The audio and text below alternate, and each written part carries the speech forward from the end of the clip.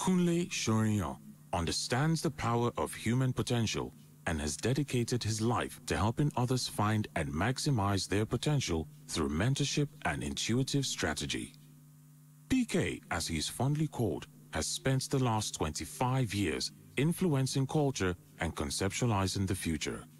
Through his company, Kenneth Soriyan Research and Ideas LLC, he works closely with thought leaders, innovators, and influencers to solve contemporary problems with purposeful solutions. He is an accomplished speaker, organizing Olakunle Soriyan alone under the aegis of the Feedback from the Future org, and honoring 100 speaking invitations a year to inspire, empower, and challenge audiences to imagine and actualize a future where Africa takes its rightful place as a global power. Faith is at the core of Kunle Soriyan's calling, and divine impartation fuels his message and mission. Love and empathy have shaped his legacy, and he works to lead others onto the path of spirit-led exploits. Harvesters International Christian Center with a standing ovation. Please give a warm welcome to Dr. Kunle Soriyan.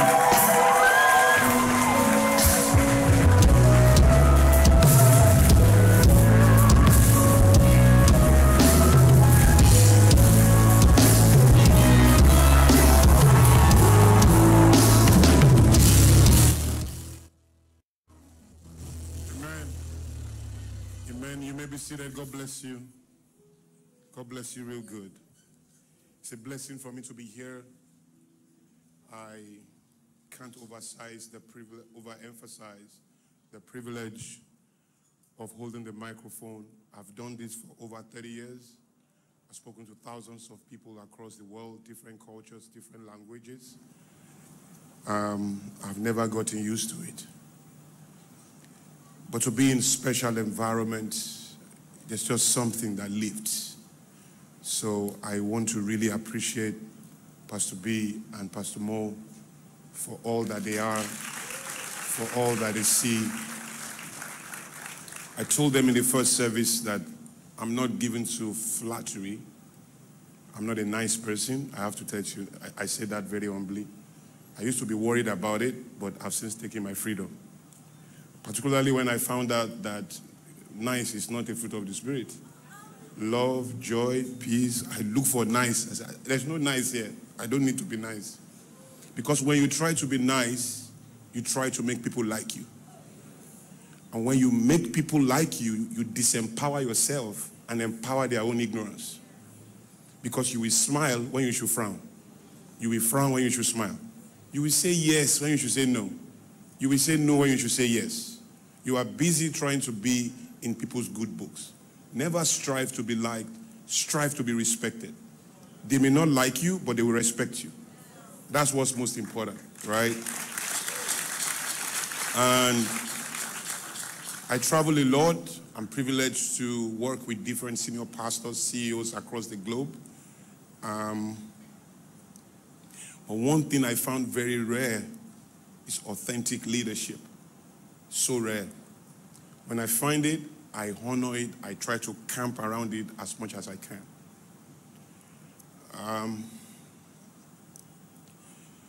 I've been called up like this to churches to speak, and I'm sure you've seen it on YouTube before. I just take the microphone and say, Father, in Jesus, I just start teaching.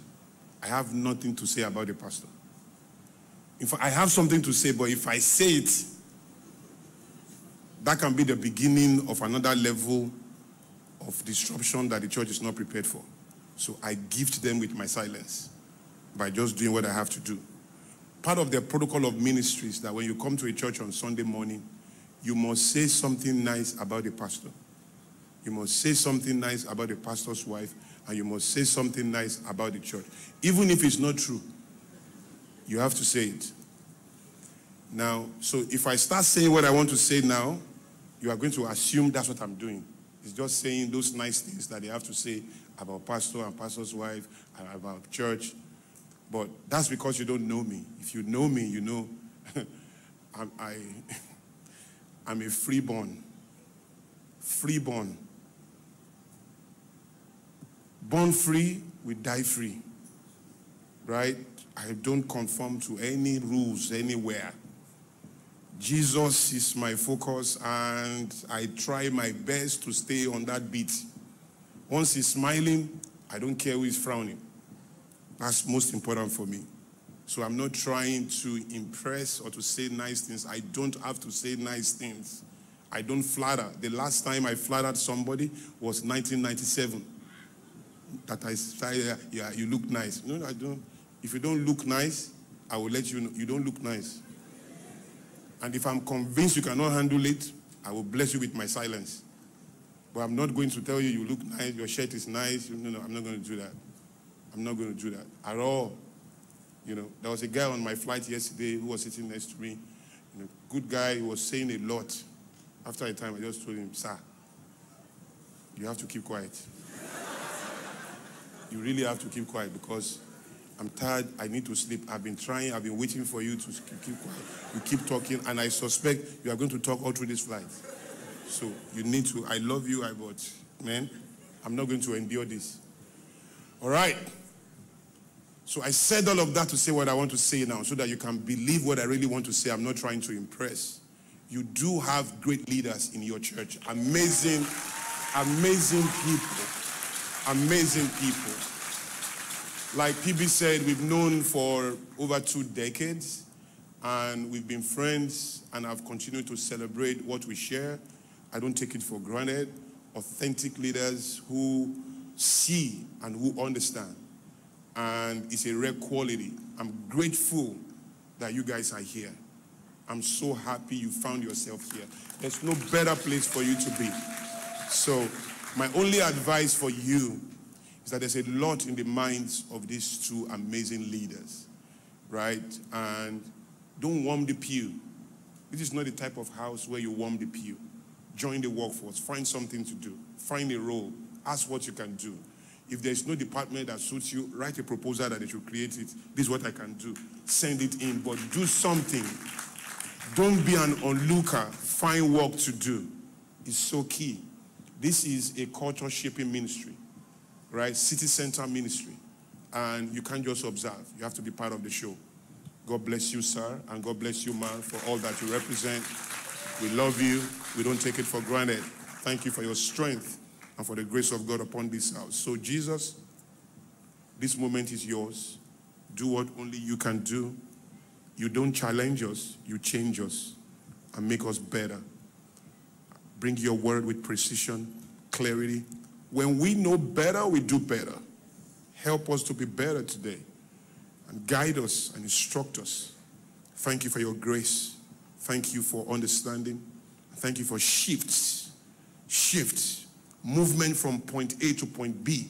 Whatever those points are for everybody here, those watching online and those in the room. We see everybody and you see them clearly, Lord. Thank you, Father. In Jesus' name we pray. Amen. Give the Lord a clap offering, everybody. I have 2 materials here. I think you should check them out. One of them is called A Love Affair with Failure. A Love Affair with Failure. Wall Street Journal best-selling book. Wall Street Journal best-selling book. So you can imagine how many copies we've sold. USA Today best-selling book. There's no point writing a book for friends and family. Young people, let me advise you. There's no point. The energy of documentation is scale. There's no point writing a book for your friends and family. You can wait. You can wait, right? So, Wall Street Journal, USA Today best-selling book, published by Forbes Books, forwarded by a gentleman called Bishop T.D. Jakes. Great work. So, find time to get a book. It's very expensive. I'm not sorry. If you can't afford it, don't say, oh, I'm losing. You are not losing. God does not make a demand where he has not invested. If you can't afford it, God will not put your miracle beyond your reach. So it means it's not for you now. Don't say, PK, can I get a discount? There's no discount. This is for those who can afford it. If you can afford it, that is proof that you're supposed to get it.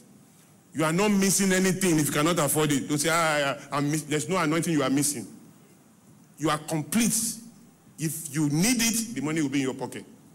So you go to the stand and then you pay for it and the Lord will give it to you. In Jesus' name. I have another work here, scripts. Scripts and agendas.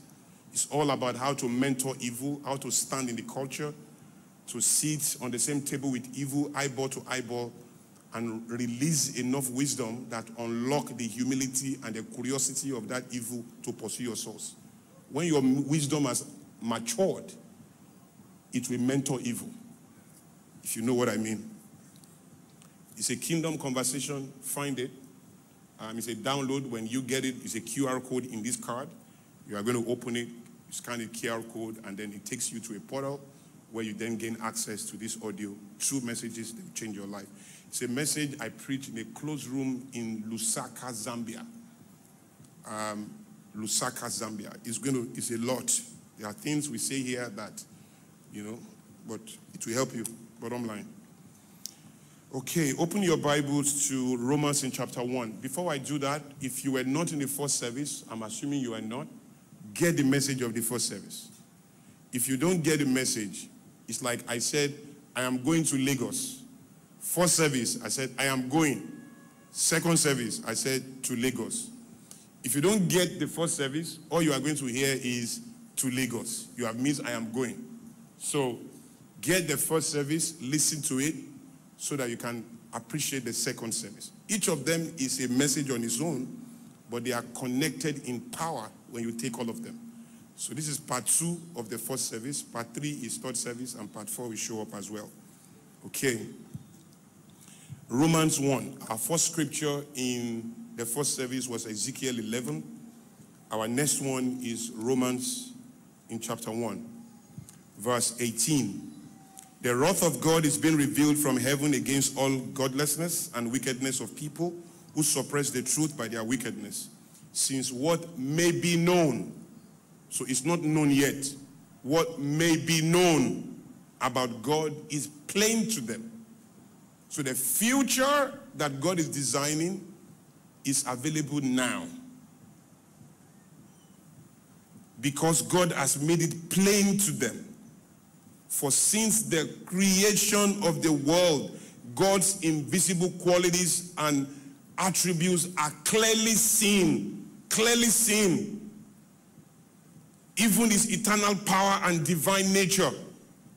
Godhead, one translation says, even his eternal power and Godhead. So they are clearly seen. How? Being understood from the things that are made. Being understood by the things that are made. Why? So that they are without excuse. Thank you for your word. In Jesus' name. Amen.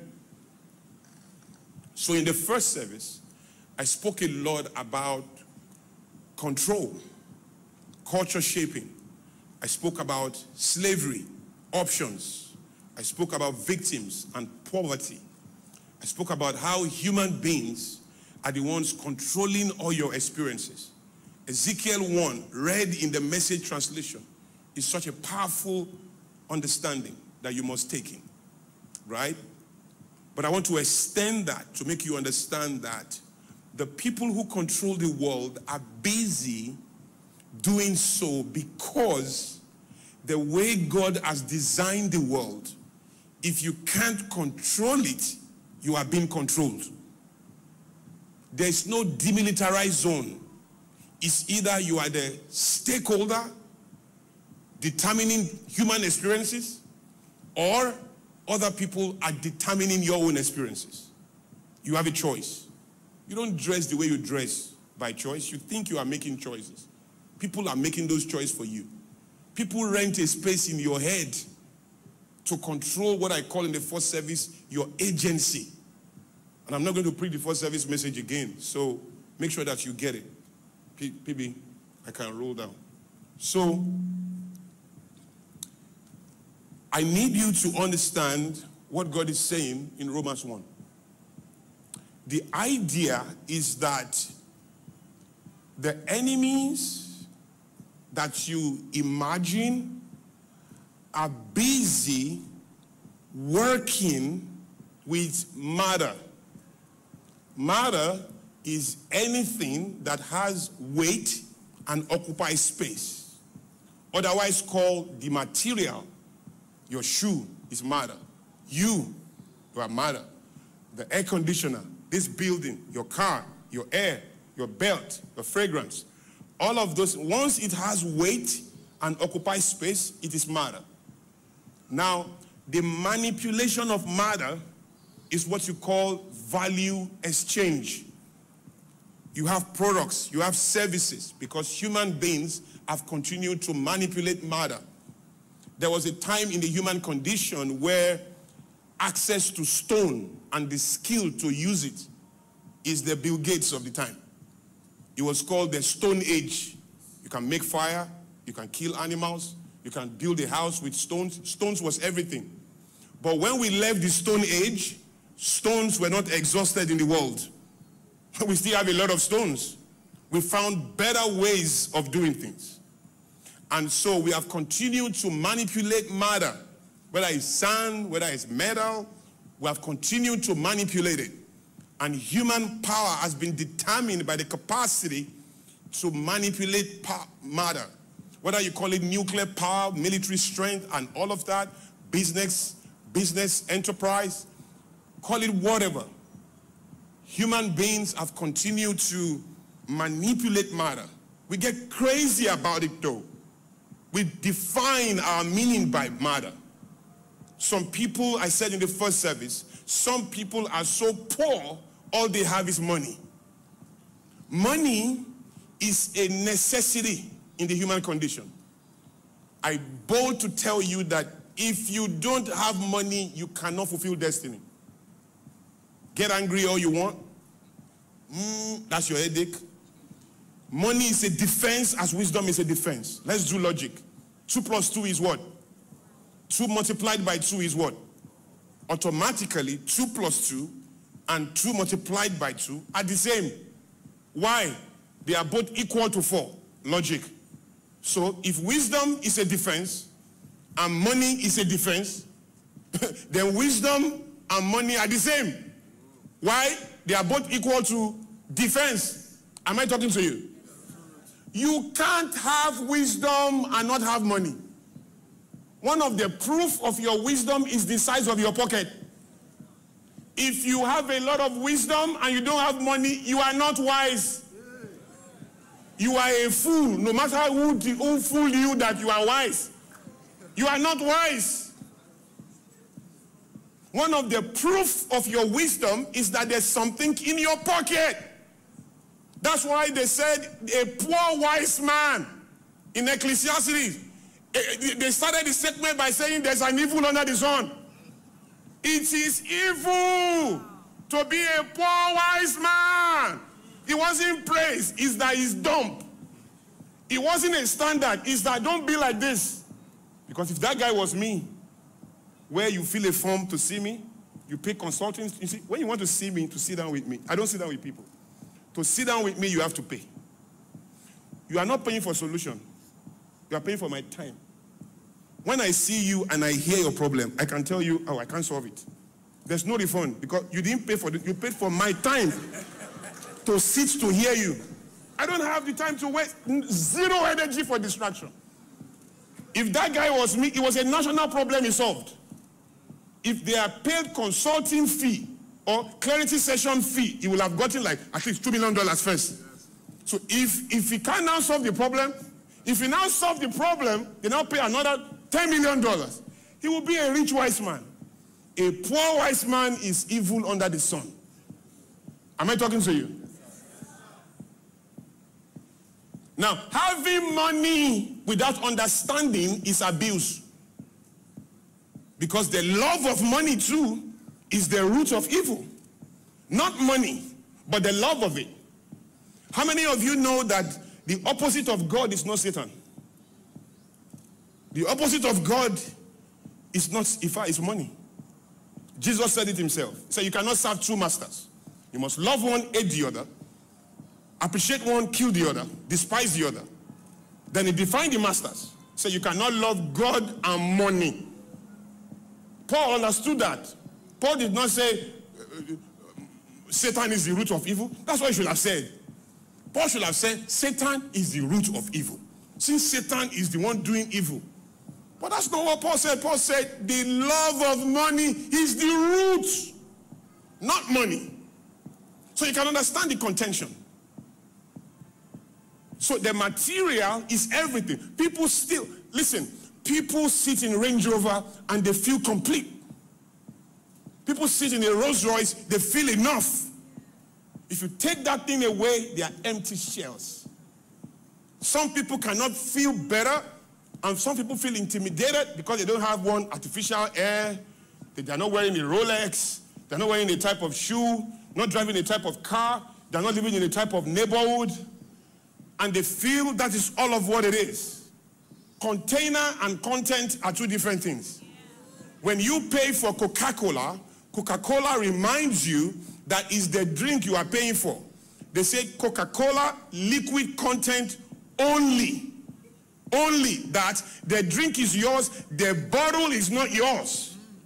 So what they are saying is, pay for the drink, we have the bottle. And they are most importantly making a distinction between the content and the container. The equation of power is the ability to navigate both on a parallel universe. Most people cannot navigate both. They live in the distinction of both. In other words, they want the container without the content. So look at the richest men in the world.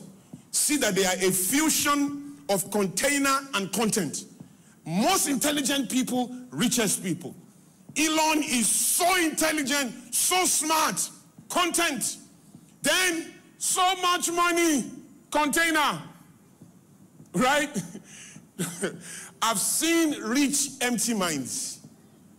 I met one 4 days ago. It was the most frustrating 30 minutes of my life. Rich, clueless, expensive Gucci belt, the shoe. This is just a village mentality dressed in modern clothing. This is somebody who should be ruling like village, in a village, ruling villagers. Somehow he made his way into the city. And he was rewarded by some happenstance, and he's in control. And I told his best friend that I give you guys 20 years, you will lose all this money. Because your foolishness is systemic. There's no way it's not going to produce the outcome on its right energy at the right time. Listen, foolishness is not an insult, because I don't want you to get uncomfortable. You guys are saying foolish, foolish. Look, some of your friends are foolish. Listen, you may be foolish. As a matter of fact, let me shock you. There's no human being on the face of the earth, none, who does not manifest foolishness. There's none. Not me. I manifest foolishness. No. I'm saying I'm not excused from that. I manifest foolishness. We all do. The Pope does. The biggest archbishop in the world does. There's no fool on the face of the earth who doesn't manifest wisdom. There's none. When they call somebody a foolish person, it's not that he doesn't manifest wisdom. It's that most of the time he acts foolish. Then occasionally he acts wise. So because he's most of the time acting foolish, he has a reputation for foolishness. So they call him a foolish person. It's not that he doesn't act wise. He acts wise once in a while. He acts foolish most of the time. When they say somebody is a wise man, he also acts foolish. But he acts foolish occasionally, and he acts wise most of the time. So he has a reputation for wisdom. So when they now say that he is a wise man, it's because foolishness is occasional, wisdom is more default. You see what I'm saying? When they say somebody is a performer, it's not that he's not flawed. It's that more often than not, he gives good performance and rarely gives poor performance. When they say somebody is a poor performer, he gives great performance occasionally, most of the time poor performance. So when you aggregate that, you see that foolishness is a constant. Somebody must be foolish for wisdom to continue to have value. If there is no classification for wisdom, right? If there's no classification for foolishness, rather, wisdom will be unnecessary. There will be no point. Listen, if what is rewarded in the life today is what is rare, is foolishness. If foolishness is rare and wisdom is common, people will be paid salary for being foolish. Foolishness will be the value we want to earn. The reason why everybody wants to be wise is because wisdom is rare. It's not the word that makes it important. It's the rarity of the word. The rarity of the experience of the world. Because most people are not wise, that's why wisdom is important. If most people are wise and very few people are foolish, the whole world will be working to be foolish. Because rarity is the idea of value. Am I talking to you? So part of that is that people get easily distracted by the material. Meanwhile, what people miss is that the material is the battleground for contention. In the first service, I explained how people sit down to work on the material, call it social media, call it whatever, they work on it to pretty much control your reality and give you images and pictures through word and images to control your impulses and your imagination. The strength of your imagination and your impulses are controlled by words and images. Human beings sit down on those images. Why is there red in the logo of almost every fast food company? Why is there red? They put red there to give you a subliminal impression that the food is always hot. And so somewhere in your mind, you just believe hot, fresh food. But that's what the red color is doing there. You see what I'm saying? Are you here? So understand that people design all of these things. The material is the engagement. Now, what you must know is that everything material has a metaphysical representation. Please, when I say metaphysical, don't get it's spiritual. Let's say spiritual. So that if you don't get so every material thing has a spiritual representation. Everything. That's why Jesus said, man shall not live by bread alone. Bread is the material. But he said it's not enough because he has a a spiritual representation. So when Jesus said, man shall not live by bread alone, he's telling you that this bread, every time you eat, it is not an end. It is a means to an end. We allow you to eat on the earth so that you can understand that there is another food that is not physical. There is a spiritual food you have to be eating. Every time you eat physical food and forget spiritual food, that's why you are weak, powerless, and struggling in the world. Because man shall not live by bread alone, but by every word that proceeds from the Father. So the word from the Father, the word, the spiritual reality is your spiritual food. Your physical food is your material food to represent and remind you of your spiritual consumption. When you miss that, you are abusing the creation. When all you do is eat, and you are not studying your Bible, making time with God, fasting and stretching yourself in the Spirit, what you are doing is logging yourself off the essence of the idea about feeding. That is why you are not supposed to make a car your goal. The car has a spiritual meaning. The shoe has a spiritual meaning. The reason why you can't get a shoe is because you want to go to nightclub. That is to remind you of a deeper thing. The house has a meaning. There is a meaning.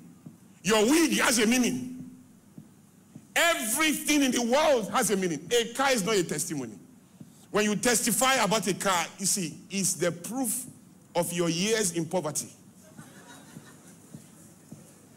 A car is a tool of efficiency to bring effectiveness, efficiency, speed, and comfort. In other words, the goal is to make you do your work better.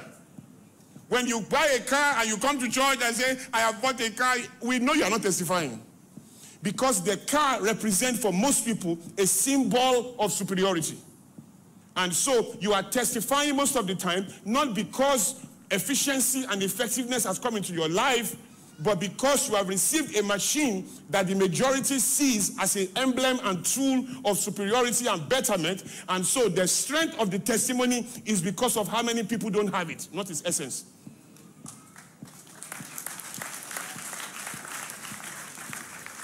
And the reason why you struggle to get a car is because God knows that once this car comes, our girls are in trouble. Your goal is to put your hands under their blouses. So a young man came to me and said, this year, sir, I must buy a car, I must do it. I told him straight, in Jesus' name you won't. He said, PK, you are cursing me. I said, I'm not cursing you. I said, while you are still poor, your nuisance value is remarkable. Right now, what is nuisance value? The value of an entity's contribution to the underdevelopment, disorderliness, and irritation of society. That's nuisance value. So your nuisance value, right now, in your poverty, our girls are stressed. You are still poor. By the time you have money, our girls are dead. Your poverty condition is containment, is power under control. You are better poor. The world is better with you poor than you successful. So people don't get it. Because if you now get money, the money will amplify your nuisance. You will now meet yourself at a higher level and begin to torture your environment with your unguardedness. So may you not have that money. Because that's your money. I dread it. I dread that money. So you must understand this economy. That Jesus doesn't just supply people because they want money. Let me tell you something. There's not a dollar coming to you because you are a Christian. Yes, sir. There's no blessing in heaven coming to you because you are born again. They come to you because you are in purpose as a born again Christian. If you are not working purposefully, you are not different from somebody who is not born again. God is not a waster. The Bible says, he that wastes is a brother to him that destroys. So a waster and a destroyer are the same thing. God will not send you resources when he's sure you are going to abuse it and use it to stress society and stress humanity and defeat the visions of those who need to advance. You see what I'm saying? Be soldiers. The Bible says no soldier in active service entangles himself with the affairs of everyday life. So, when you are a soldier, do you know any government, do you know any military where the soldiers buy their own uniform? They buy their own guns. And we know some. We know some.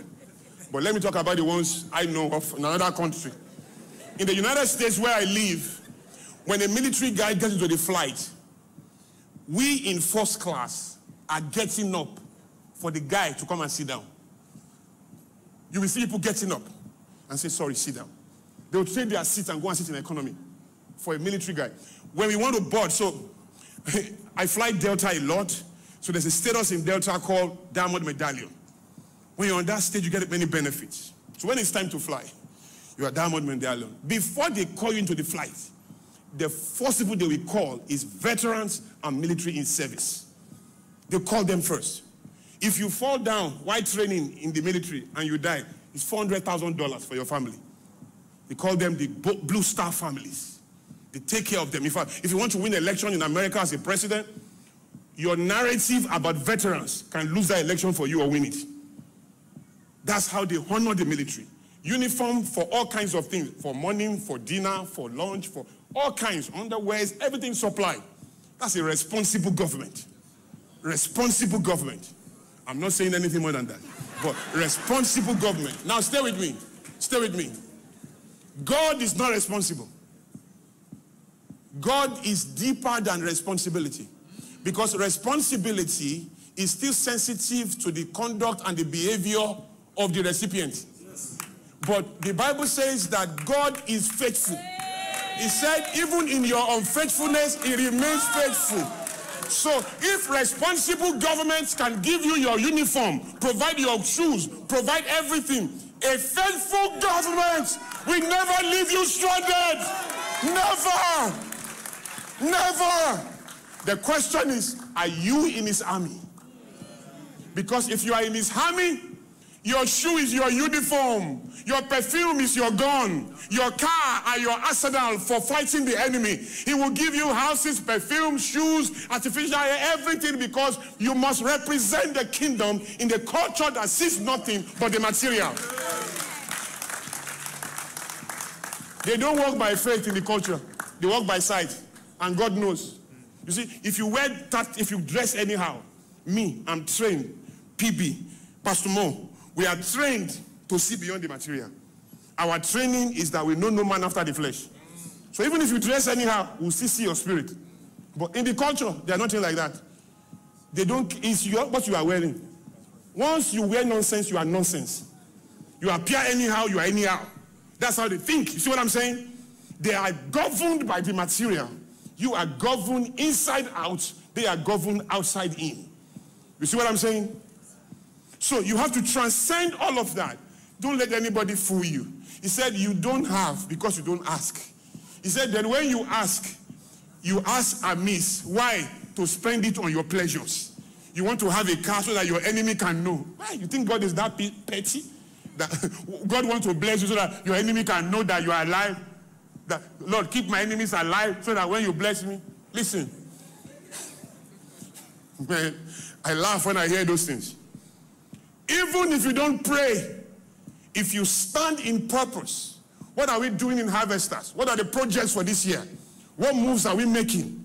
When that is your type of thinking, the material becomes your slave. The material is designed to serve a spiritual representation. Those who are not born again, who understand the purpose of the material, like Bill Gates, Elon Musk, like Mark Zuckerberg, like Jeff Bezos, all those guys, as spiritually daft as you think they are, they understand that the material is not an end, it's a means to an end. And so they are the biggest givers to humanity. Bill Gates has given to humanity more than the Holy Spirit has moved you to give. It's not that the Holy Spirit doesn't want to move you to give, but the Bible says giving is acceptable according to what a man has, not what he does not have. So the Holy Spirit is still busy trying to get you to have it first. And he's still busy trying to get you to understand why you should have it. And he can do that for 80 years till you breathe your last. Look, humble beginning is not a guarantee. First of all, humble beginning is the experience of all. That you will transcend it is a choice. You can be in humble beginning forever. Though thy beginning was small, thy end should is not must. Should, God giving, you receiving. God teaching, you hearing. God flowing, you hearing. And so you listen to the voice of the culture. Don't give. Pastors are thieves. You know what you are doing? You are listening to the true contents of an economy different from yours. And so, on the strength of the argument, they will always win. Because material is the determinant of meaning in the space and the geography they occupy. In your own world, material is not an end, it's a means to an end. And so you must understand that the material must be deployed in a direction. You won't give, you will struggle. Now let's be clear. Let's be clear. Giving is the proof of humanity. Dogs can't give. Lions don't give. And when you give, if you pay school fees, you are not giving. That's duty. When you pay rent, you are not giving. Giving is when you empower a world beyond the one you own. That's giving. Am I talking to you? So come back to the material. So the reason why the world is busy cultivating the material, engaging the material world, and getting it better and doing all kinds of things there, is because the material is the game changer in the culture. I prophesy today, listen to me. There's an anointing that has come to the world. It's about 7-8 years away from us. The office of the richest man in the world is going to be disrupted. We will not have enough respect anymore for the richest man in the world because another man is evolving. He will be spirit-filled like you and I, and they will be operating with a different set of assumptions. Before them, there had been none. After them, there will be none. They don't break ranks. They work in formation. They understand the essence of the kingdom. They know the value of the material. They will make $10. The richest man in the world will make $5. But the richest man in the world is measured by his net worth. So he will make $5 and he will keep $4. So he's the richest because he has $4. This man we are talking about will make $10, more than this man. The whole world saw that he made more money. He will give out $8. You have only 2 left. Who is richer by net worth between both of them? The guy that had $5. But the world will now see that this man made more money. He just gave more away. So it is his benevolence of giving away that is the credibility of this man's status. So this man will become a ceremonial title holder. And this guy will be the real King Kong. So the man with the highest income is coming to reduce the value of the richest man in the world. And the strength of it is distribution. Those are the men that God is raising, ladies and gentlemen. You are not going to have money to keep somewhere and be looking at it and be looking at your Rolls Royce. You are going to have money and deploy 600 hospitals in a community. Bam, like that. You are going to have money and you are going to come to Pastor B and Pastor Mo and say, sir, what is the project for this year? What does it cost? And they say, oh, it's $60 million, and you are going to move it. Boom, like that. And you are not going to cry because you have an economy running for you. You see what I'm saying? Come on, are you here? Now, to begin to close this, 3 minutes. 3 minutes. I will finish it. Are you all here? So the material is the engagement. Now, look at what God said. The world is engaging the material and manifesting it, but abusing it. But God himself now said, all that may be known of God, all that may be known, that is, the things you know now, plus all you are yet to know about God.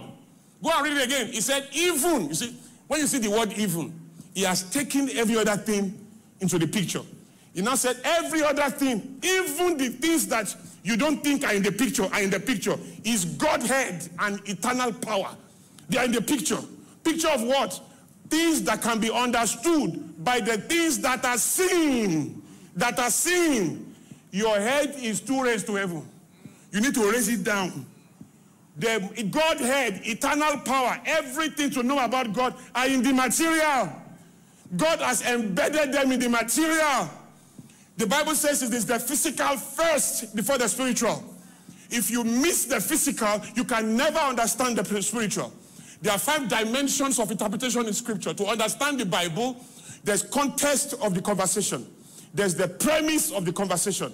There is the principle in the conversation. There is the dispensation of the conversation. And there is the palliative that manages that dispensation. Most people just stop with context. But context is not enough. So for example, when you read the Bible, like, if you cannot love your brother that you see, how can you love God that you do not see? Again, material, spiritual. It's saying, if you cannot deal with the material, how can you deal with the spiritual? If you cannot deal with bread, how can you deal with God? And it's saying the conversation there, the context of the conversation is love. But the principle in the conversation is beyond love. It's saying if you can't manage the material, how do you manage the spiritual? So the idea is that you have to move beyond context. And the context of the material is deeper than what you see. But the Bible says that everything you want to know about God, even Godhead, even his eternal power, they are understood by the things that are seen. So that is why you see the world make research and build products, services, social media, internet, all kinds of inventions, because they don't have the privilege of a God. So all they have is the material and to indulge in it. You have the same access to the material, but you are so fixated on God, you forget the material. And so God is now telling you, it is finished. I have done these spiritual things. Everything in heaven, every spiritual blessing has been given unto you. Now, use this access to control this access. Vertical connection is to manifest horizontal manifestation. When you have a vertical connection, you must be dominating horizontally. You see, so that is the challenge, guys. And what you have to do now is, how do you manifest in the material world? How do you control the material world? How do we manipulate the material world with our spiritual connection?